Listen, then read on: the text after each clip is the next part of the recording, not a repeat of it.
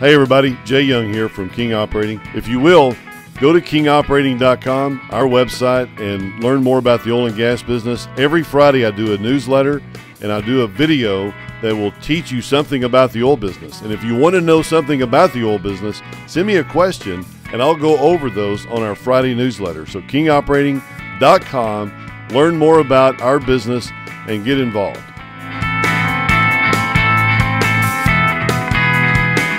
The Jay Young Show is a weekly podcast featuring insightful discussions with anyone from big business CEOs, celebrities, to military heroes. Each interview is a personal conversation about business, life, and anything in between.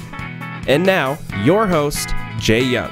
Hey, thank you, Dave, today for showing up. Here we are with Dory Wiley, and obviously we're going to talk about what's going to help kids, what's going to help high school students, what's going to help college students.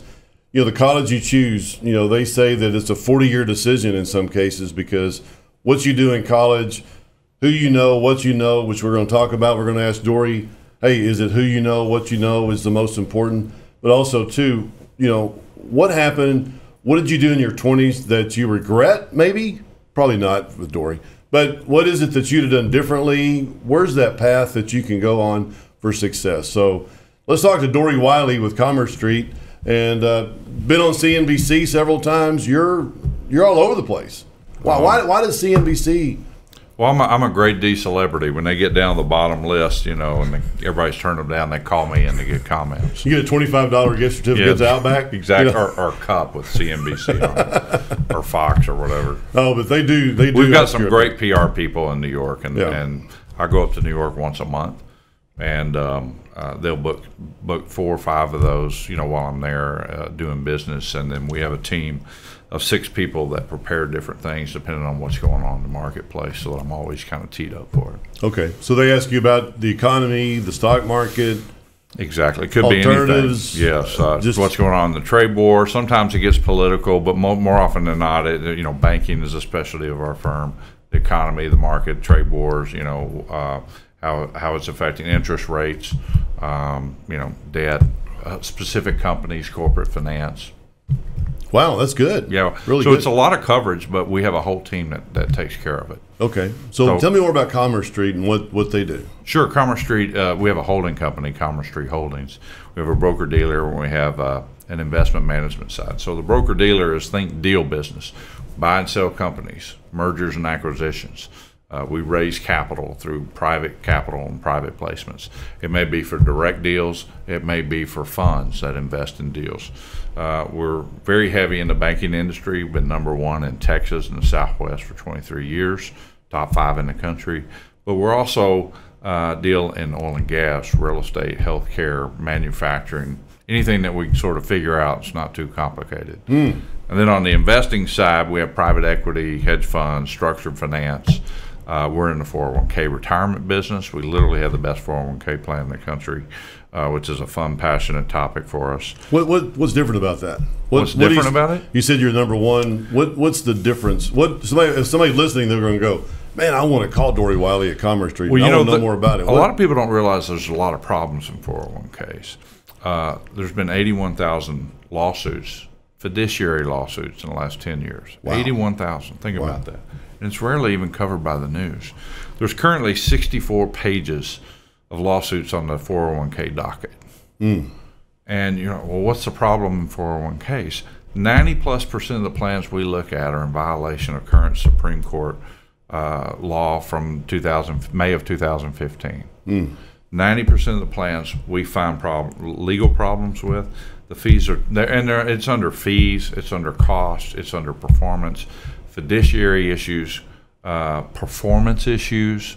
You know, the industry started with mutual funds and insurance companies selling you a product. Okay, so think some Wall Street firm, pick one, Morgan Stanley, John Hancock, Fidelity. They come in and sell you a product. When actually the way the 401k ought to be run is as a fiduciary, where a Wall Street firm comes in and says, you know what, we'll be a fiduciary and we're going to get you the best product in the marketplace.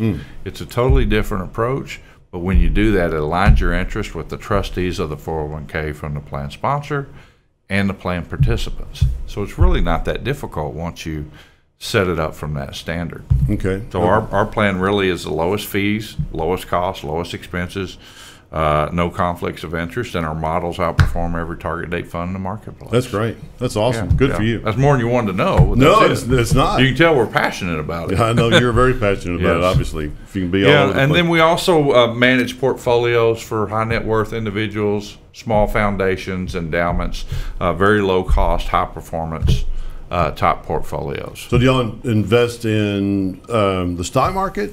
Both stock market and private. And private real estate, oil and gas, all the different alternatives there are. Exactly. Banks, I know you're. Yeah, so real simple. The mentality for that business is have really, really low fees and low turnovers and low cost in stocks and bonds, and get your exposure, what we call beta or market exposure. And then when there's alpha to be made, let's say emerging market debt, high yield, private equity, real estate, private real estate, then you really focus on net returns and who the managers are, and make sure you get your diversification set so that you're at least doing above average, because you don't want to lose money. Mm-hmm. Our whole strategy is to lose less when the markets get hit or are volatile. Right. And when we do that, it makes it a whole lot easier. So, for example, if the market loses 50%, I got to make 100% to make it up. Mm. So if I lose less, then I'm way ahead. Right. So that's a core element of our strategy. That where you got, and that's where I guess you're into alternatives and spreading out the risk for your investors. That's correct. Okay. When did you start that business? The 401k or the Commerce portfolios? Street? Well, Commerce Street we started in. It was a friendly lift out. My partner started the core company back in 1988. Okay. I joined him in 96. Okay. And then we did a lift out for Commerce Street Capital in 2007, October 2007. Not a great time to start a financial services firm focused on banks, by the way, during the downturn. But hey, we're still here, and Lehman Brothers and Bear Stearns didn't make it, so we did something right. You did. You definitely did. So tell me about where you came from, where you grew up. Where did you grow up? I grew up in two small towns near Lubbock. One was Levelland, and then I finished high school, 4th grade through high school in Rawls, a small cotton farming community about 24 miles east of Lubbock. Okay. Grew up working on the farm, always working. Since 4th grade, carry a hoe, go work out in the fields and chop weeds. Wow. A lot of kids don't do that these days. It seems like that they're not out there working. That's probably the biggest blessing I got. A work ethic. Work ethic. Yeah. Thank you, Mom. Yeah. Thank exactly. you, Mom. Always worked. Always mowed yards, hoed cotton, work on the farms. Right. Decided I didn't like that, so started running swimming pools. Decided I want to work in an office, so I went to college. There you go. Yeah. And where did you go to college? Went to undergrad at Texas Tech and graduate school at SMU here in Dallas. Okay. All right. Texas Tech has had some big wins and national championships playing for basketball, and you were saying there's like 5 different? Yeah, 5 in the last 90 days. The basketball team, the girls softball team, indoor track, outdoor track, and now recently the baseball team is playing in the Super Regionals on Friday in Lubbock. Got the chance to go to Minneapolis for the Final Four, which was – I told my wife, my life is complete now. I've done everything. Going to heaven. I got a successful career, family, and Tech went to the national championship. Oh my gosh! Wow. So you were there when they at the college championships. Yes, it was great fun. Wow, man, that was unfortunate. I was on a plane coming back and we landed. Yeah. I kept trying to look at my phone, and then I got in the last 2 minutes in the airport. Man, I'm afraid we gave it away. I would say that was probably the first game that I ever felt so bad for the kids. I didn't feel bad for me. I had a great experience. I felt so bad for the kids because I've never seen any team in my life play with more heart and fight than that basketball team did over the course of the year. Yeah, they're fantastic. Yeah, they were. A bunch of 0, 2-star, 3-star kids going against superstars. Oh yeah, absolutely. That's great. Do they graduate a lot of seniors this year? Will they have a good team? Next year? Did. They've got 3 kids back. One of them was a starter. Okay. So now the challenge for Coach Beard will be, how do I get 4- and 5-star kids to play as a team and play defense like I did these other kids. A little easier with kids, that weren't recruited by every school in the country. Now he's got a bunch of kids coming in where everybody wanted them, and they might be a little bit more prima donna. So it'll be a really interesting coaching challenge, because now he's got to face the same thing as Shaka Smart and UT, who had to change his game, or Coach Krzyzewski at Duke, or anyone else. Right. And he's all about defense. It's all about defense. So if he can keep that going, it'll work for him. Yeah, that's good. Very good. And so how did you like Tech, or what did you learn at Tech?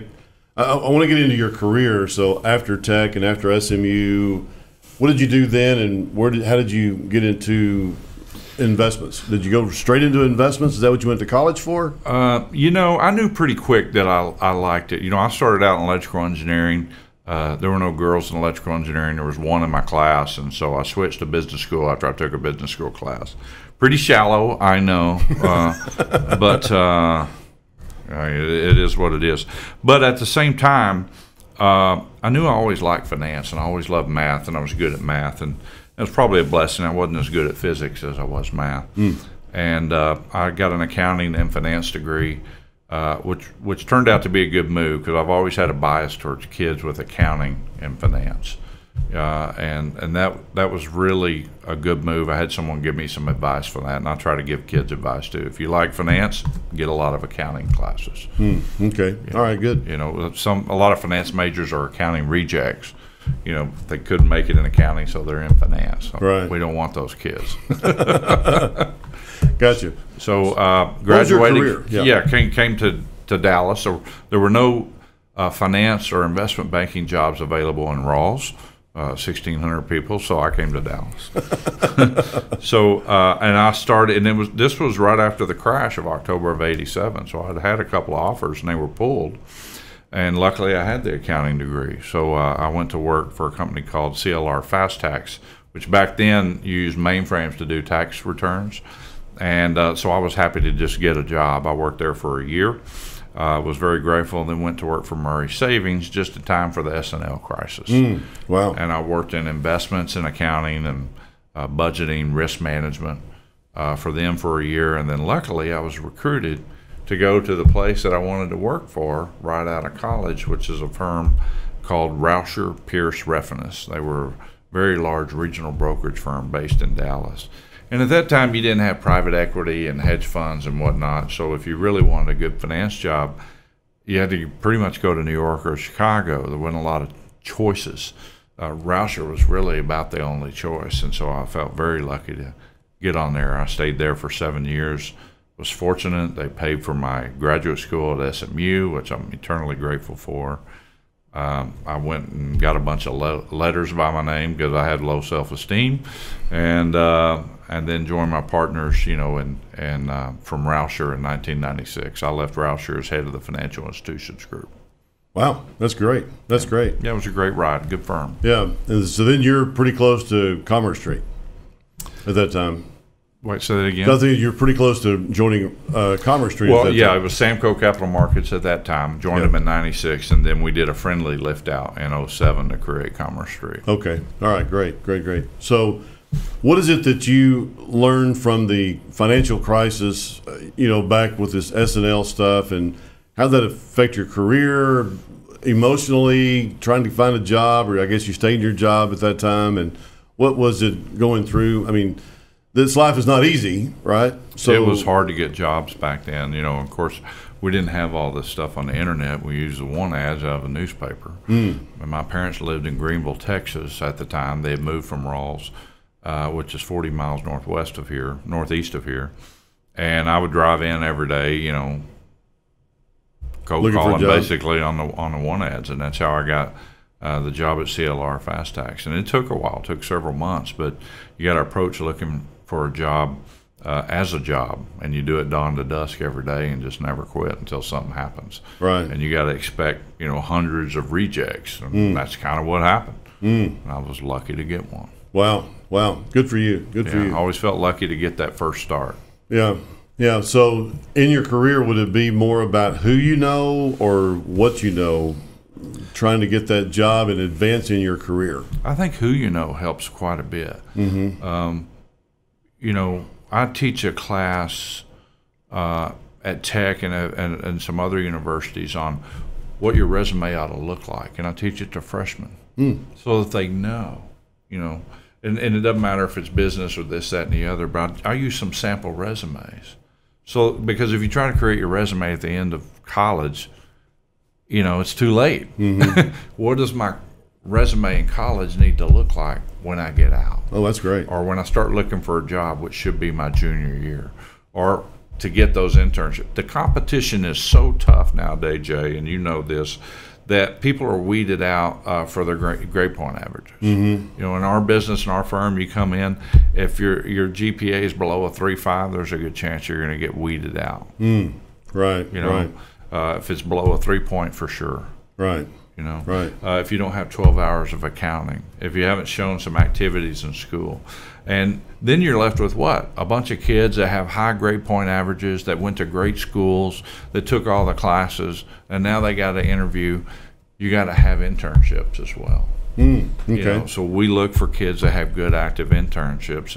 And used to, it was most anything, just as long as you're working. We want to see that you have a work ethic. But now we like to see that it's in the industry, because it just ramps up the learning curve, or at least flattens it, so that you can get more work done in a hurry. So a lot of these kids are coming in with 1, 2, or 3 years of internship experience in finance, or at a bank, or at an accounting firm. It makes a big difference. And if you come into college and you don't know what you want to major in, or what your resume is going to look like at the end, puts you at a distinct disadvantage. Okay. And it's very difficult to put that kind of pressure on a 17, 18-year-old kid to know exactly what you want to do when you grow up. Right. Because I got to tell you, if you ask me what I want to do right now, when I grow up, I'm still not sure. Hopefully, I'm doing it. Yeah, but you've done well, and you've helped create that. So let's get back to that a little bit. So Sure. if I'm at Tech, do I have to be at Tech to take this class? Is it a class? Is it a? It was a one-day deal that the dean set up with me, and I would come in and they would send it out to all the freshmen. They'd send it out to everyone, but it really a lot more advantageous for you if you're a freshman or sophomore than it is a junior or senior, because then it's too late. Right. That's a great thought. Yeah, it's a great thought, and I think every school ought to do that. Absolutely. It's sort of like what I want the end result to look like. Yeah. At least start thinking about it. Right. And I chair the alumni corporation for the fraternity I was involved with out at Tech as well, and we do the same thing for them there. Okay. Hey, let's sit down and talk about what your resume looks like, who you're going to know, using your network within the fraternity, using your network with Tech grads, using your network within the business school if that's where you went, and how to integrate and look for a job. Right. Because it's tough out there. Yeah, it is. It is tough out there, and obviously the job that you take right out of college chances are really good. And we were talking about this with John Malden earlier. It may not be the job that you're going to have for the rest of your life, but it's also pretty important where you go next, or the learning experience you have. And I always tell entrepreneurs, it's always good to find that job that you really do want to go into later and work for 5 years. Like Rauscher Pierce, that gave you a great work ethic. I know they wanted you to pound the phones, and they wanted you to hit up and be rejected, 400,000 times Absolutely. a month and things of that nature. But that was really a good learning experience, because my first 5 years I didn't have that. And even though I was a stockbroker from 85 to 90, I kept trying to do it on my own. And then I joined another group in 1990 that helped me with my work ethic. And I wish I'd have done that 5 years prior. Well, it's funny you should say that, because I grew up on the analyst side with the investment banking side. And I'd always lamented the fact that I never had probably that stockbroker training. And I think the most valuable thing you can get is what you were talking about, get from that is making those calls and getting over the fear of rejection, not taking it personal, turning it into a numbers game. That is such a valuable lesson for people. Right. And I had to learn it in a different way much later in my career. Right. It's all about the goals and putting a time value on it. And also, too, at Angelo State University, which we're a brother. Kindred. Yeah, if you will. I'd love to use that, if you will, and I'd like to go back and Angelo State once a year and do that same class. So Absolutely. I need to know kind kind of a cheat sheet, if you will. Happy to do it. To do that, yeah. So absolutely, that'd be great. So that I do appreciate. I'm a big that. fan of the president at Angelo State, Mr. Brian. May. Yeah, Brian. Oh man, he's fantastic. Awesome. He is a great guy. Really good. He is a great guy. We need to send him this interview to make sure he. If you know him, tell him I said something bad about him. I will. I definitely will. No, give him my regards. I think very, very highly of him. Yeah, I'm gonna be out there Monday. Matter of fact, Great. this Monday I'm gonna play in the golf tournament, and I'll see him, and I will tell him. Great. I got a lot of family down that area. Do you really? It's a great place. Great place. It's gonna be about 120 degrees during their summer golf tournament every year, but a dry heat. Dry heat. That's right. Exactly. So if you spontaneously combust, just remember it's a dry flame. I will. So let's talk about books or something. Books. You're a big reader. You like books. I'm a voracious reader. What would you read if you were 20 years old? Well, I can't tell anyone what to read, just that they need to read. Okay, I guess there's a bunch of junk out there. My mother, who's a Mensa and a more avid reader than me, and she's one of these that can just sort of turn pages. She's frustrated with me because I don't read a lot of fiction. I love reading biographies. I love reading history, and I'm like, there's so much to know. There's so much to learn. I love learning. That I'm like, well, I sort of feel like I'm wasting my time with fiction once in a while. But I try to insert a fiction book every now and then because the prose and the writing style is so much different, and it's a lot more pleasant and probably better for your imagination to have something, once in a while. So it's not that I don't like fiction. I just feel this immense pressure to learn more in other areas. So I love reading about history, American history, European history. I love to study theology. All kinds of stuff. What would you wish you would have read when you were 20? Is there any particular book? I always think about Think and Grow Rich. I think about setting goals. I'm a big Zig Ziglar. I grew up in the Zig Ziglar days. Yes. And, see you at the top. See you at the top. And, absolutely. But is there anything in particular that you wish that you would have read? Well, if I wish I'd read it, I probably read it because I'll go out and buy it. And which I probably have a fight once a week with my wife about all the books that I'm buying and storing around the house. That is my vice. And so they're sitting around the house like a unharvested fruit, waiting to be plucked from the vine and to be read. And gotcha. And so. I don't know, but I've read a lot of books, and I'm always looking for one of the things that I'll do. If you're a voracious reader, I'll email you after this and go give me 10 favorite books that you have, and I'll look through them and pick a few. Gotcha. I love trading lists. Okay, good. That'd be great. Love to do that. That.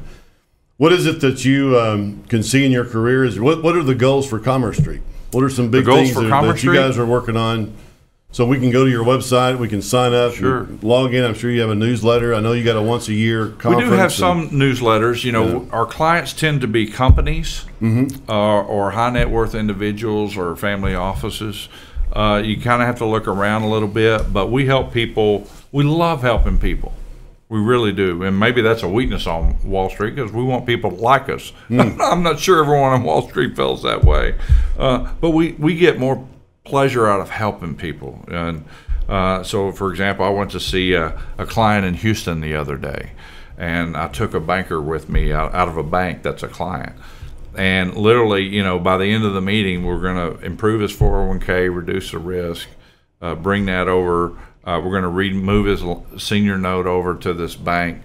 We're going to he's going to move his deposits. He needs to buy out a partner, so we're going to raise some money probably through a mezzanine investment, put it in there, buy out his partner so he can continue to stay independent.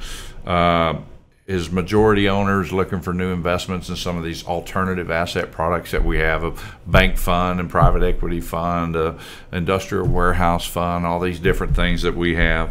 It was pretty exciting. That was a big meeting. Yeah, I can't say that every meeting is that successful, but it's really fun to go in and have a lot of great products, and there's almost no one that we can visit with that we can't do at least something for. Wow. Okay. And it may not be investing in anything. Maybe it's just giving free advice. Right. We do that too. Right. Well, that's great. Because we know it'll come back to us in other ways. Right. Exactly. That's great. Good for you. Good for you. Hey, so Dory, now let's talk about retirement. So what do you see in retirement for these millennials, or do you see it for the people that are older? What is your idea of retirement? Well, let's break that down in two areas. There's 401k plans, right? Defined contribution plans, and there's defined benefit plans. So briefly on defined benefit plans, pension funds, we've got a big crisis out there. A lot of them are underfunded. You know, for example, we're in the best city, in the best state, in the best country in the world, and our Dallas Police and Fire pension fund is broke. And it needs to be fixed, and the ball keeps getting kicked down the road. We have fewer policemen. They're not paid enough. It puts a risk to the whole city. It's a real shame.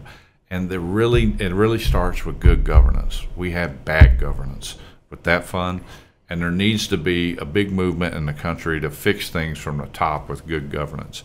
That also happens over on the 401k side. We briefly talked earlier about some of the issues there, but there are good 401ks and there are bad 401ks. And since they're defined contribution plans, it starts with the retiree. They need to maximize their contributions. It's a free benefit. Most employers do a match. You know, they're looking at changing laws to extend and reduce the tax rate on these things as you get them out. It is such a wonderful way to save. The average person has a chance at wealth, maybe through their house or through their 401k.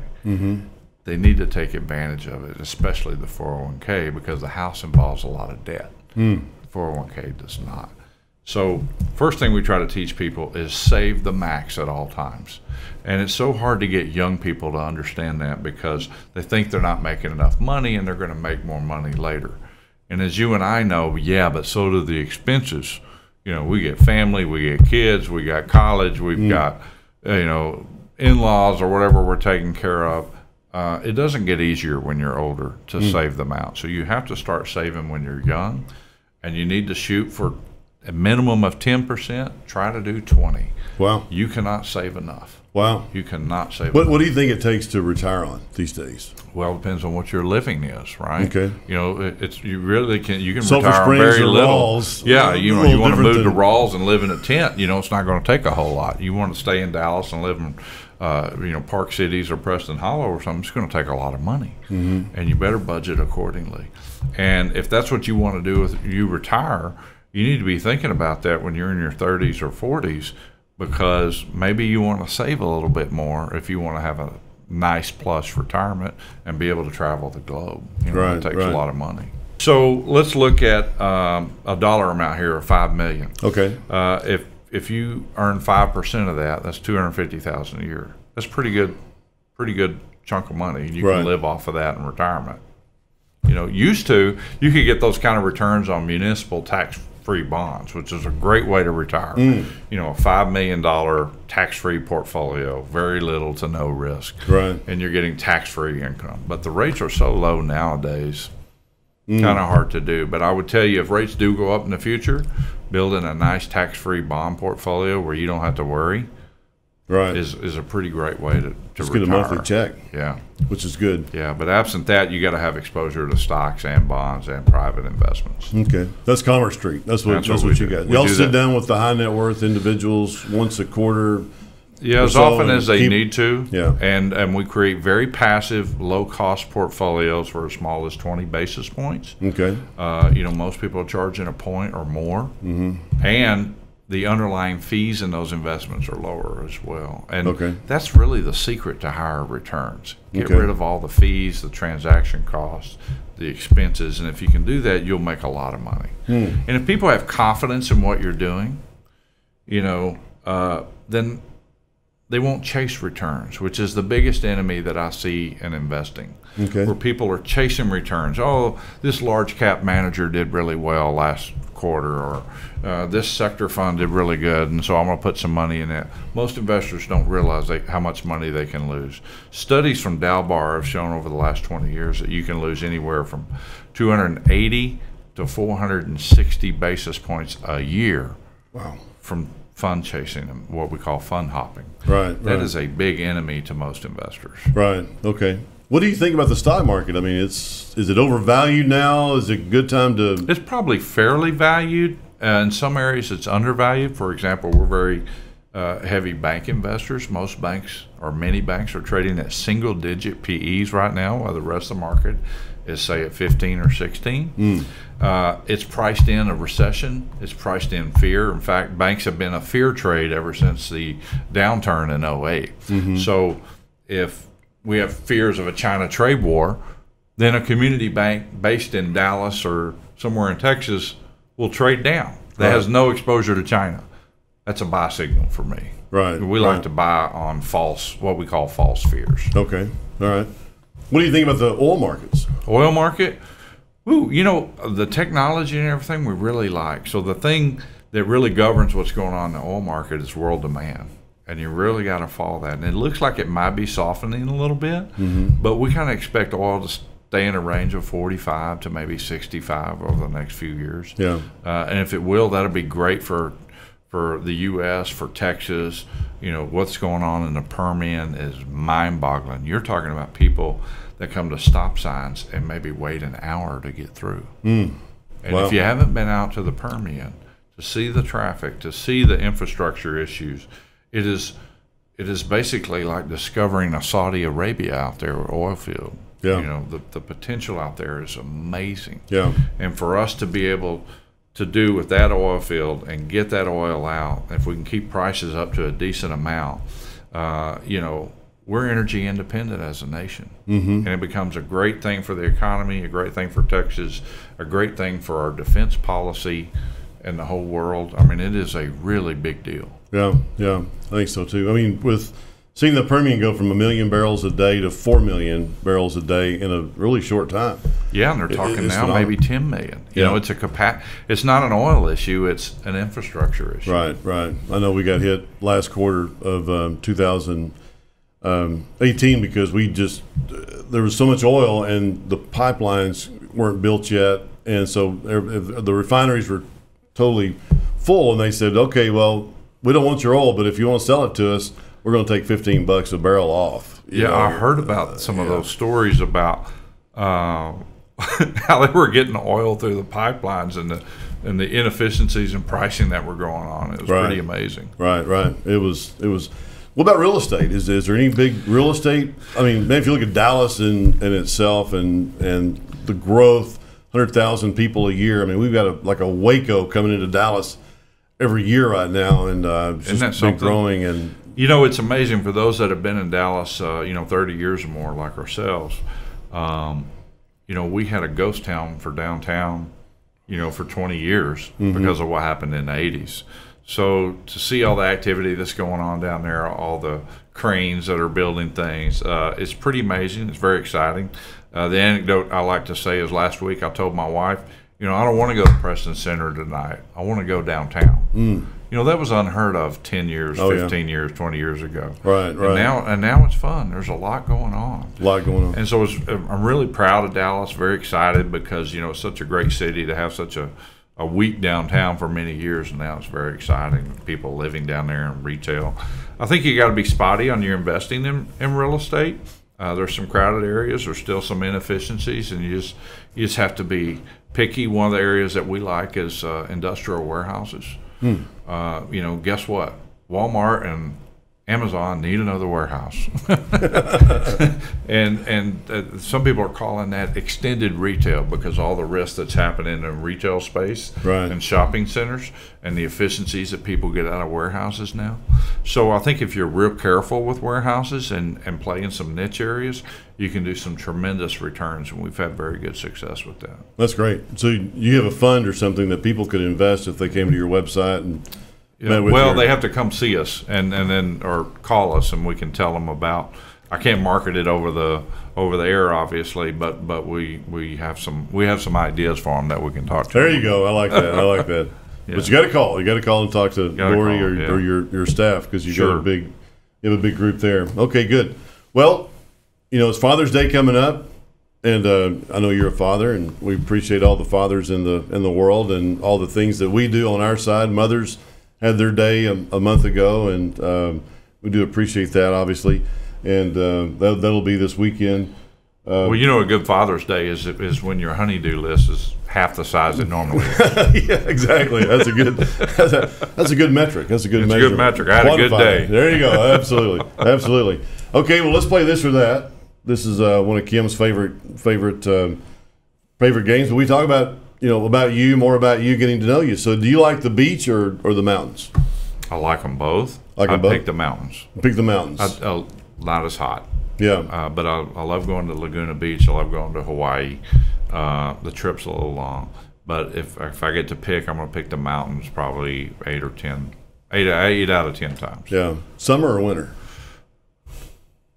Now that I'm older, I'd say summer. Summer, yeah. Yeah, summer in the mountains, not summer in August. I tell people I'm a 7th-generation Texan, and every August I wonder, why? It's hot here. It is hot here, yeah. It was hot yesterday. I played in the golf tournament for our engineers, and it was definitely toasty, and it's not going to get any better, but hopefully our bodies will get used to it a little bit better as we go on. So that's good. So do you use the telephone more, call people, or do you text? All of the above. All the above? I had this discussion with some sales group today. I try to send emails, 5 in the morning, 6 in the morning, because, I don't need to be in the office. I can do them in an early time. And if I do that a couple times and they don't answer, it's time to switch modes. Try a text, try a phone call, try LinkedIn if you need to. Right. Send a telegram, but if you're trying to get a hold of people, you have to be persistent, but you don't want to pester them. So a lot of ways to deal with that is just, switch the mode of communication. I got you. Okay. So pancakes or waffles? Chicken and waffles. Chicken and waffles, all right. Then you have a favorite place? Yes, the best. I've tried chicken and waffles all over the country, all over the South, the Low Country. The best chicken and waffles, I think, are at Breadwinners. Free advertisement. Maybe they'll pay me, but they do a great job. They do jalapeno, cheddar, bacon waffles with their chicken, and they put a little gravy and some Tabasco on top, and it's fantastic. Wow, that's great. There you go, Breadwinners for chicken and waffles. So I need to try that. I love chicken and waffles. Absolutely. Really Don't do it on a weekday, though. You'll pass out at work. There you go. Okay, well, hey, thank you very much, Dory, for coming in today. We do appreciate you. And Commerce Street, go to Commerce Street, get their website, and learn more about Dory. He's all over the place. You're up in New York. You're everywhere, learning more about what people know about you, and you're a good sounding board. We appreciate you having you on, and I hope to have you on again soon. That'd be great, and it was an honor to be here. So thanks for having me, Jay. Thank you very much, Dory. Thank you very much. Thank you. You bet. All right.